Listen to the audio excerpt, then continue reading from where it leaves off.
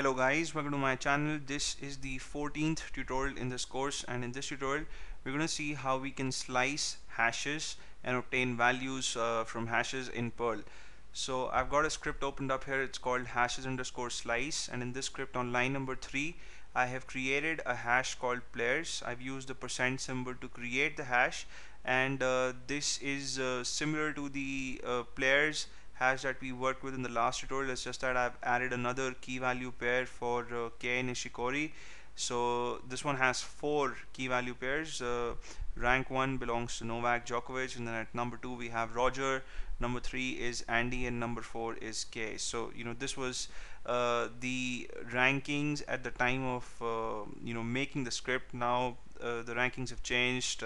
Andy Murray is the number 2 player in the world, Roger Federer is at number 3, and I guess, if I'm not wrong, Stanislas Wawrinka is at number 4, and Nishikori is maybe at 6.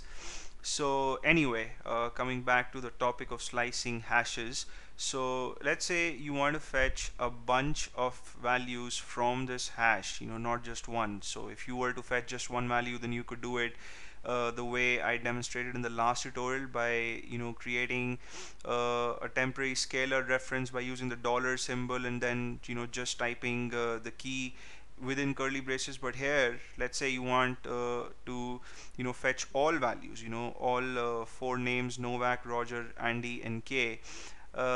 Then the way you do that is by creating an array variable, because if you were fetching multiple values in a single statement, then you would get the values in a list, and the data structure in Perl that is designed to work with lists is the array data structure. So you would have to create or store the output in an array. So I have done that on line number 5. I have created an array variable called my underscore list.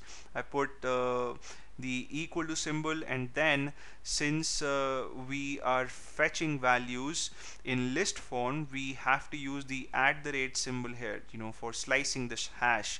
So if you were fetching one value, then you use a dollar symbol with the hash name, but here, since we are fetching multiple values, we have to use the @ symbol, because as I said, we're going to get the output in list form. So players is the name of the hash. You put the @ symbol first, and then within curly braces you just type in your keys, and you could either type 1, 2, 3, 4 here if you wanted all 4 values, or you could just put 2 dots between 1 and 4, and Perl would sort of autocomplete and get you the other 2 keys in between.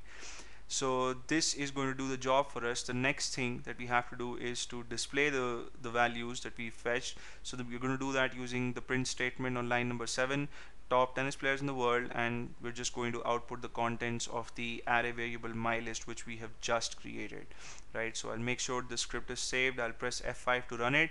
So there we go. In the output we see top tennis players in the world, Novak, Roger, Andy, and Kei. We see all 4 values, and if instead of the 2 dots here, if I would put a comma, then we should only see Novak and Kei's name, because we are selecting values for only 2 keys, 1 and 4.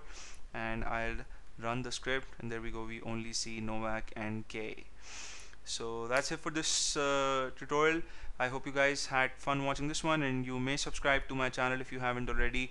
I'm going to see you in the next video. Till then, take care.